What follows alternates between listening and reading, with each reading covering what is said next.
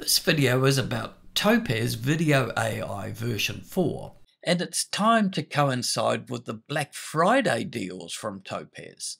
You can save 60% when you buy the full Topaz package for $299. The link's in the description below.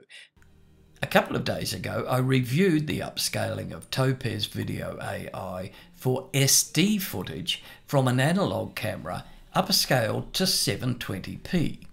And in that video, I promised to show a 720p image being upscaled to 8K.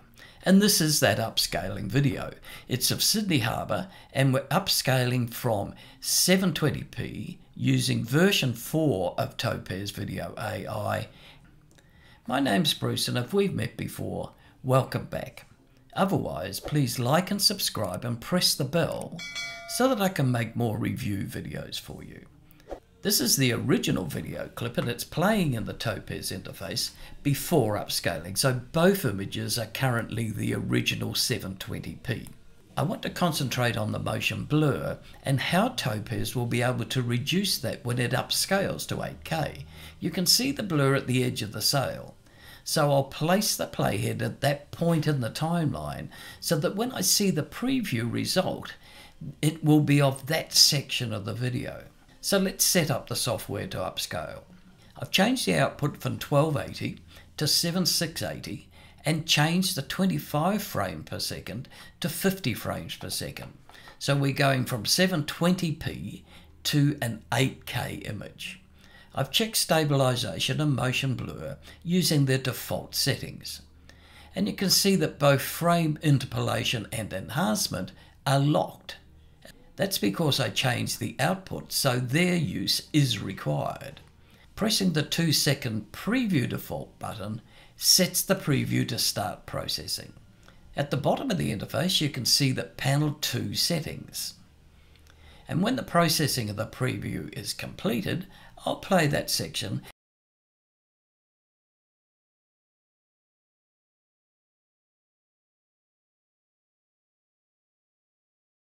and hold the images so you can see how the motion blur in the left panel is removed when you're viewing it in the right panel. Also look at the water splashes at the hull of the yacht. It's much sharper in the enhanced version and much more detailed in that panel on the right. I'm very happy with that result. Now I'll export the full video by changing ProRes to H.265 and put that in an MP4 container. Now pressing the export button. The export time was about 5 minutes and 58 seconds, but be aware this is only a short sample of a video. Now I can click on the Click to View Export and to be able to play that exported clip at 8K inside the Topaz AI interface.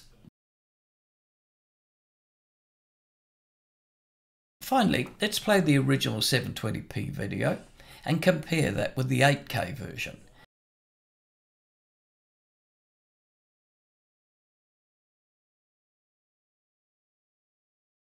Notice the stabilization is improved, there's less motion blur, and the general detail improves.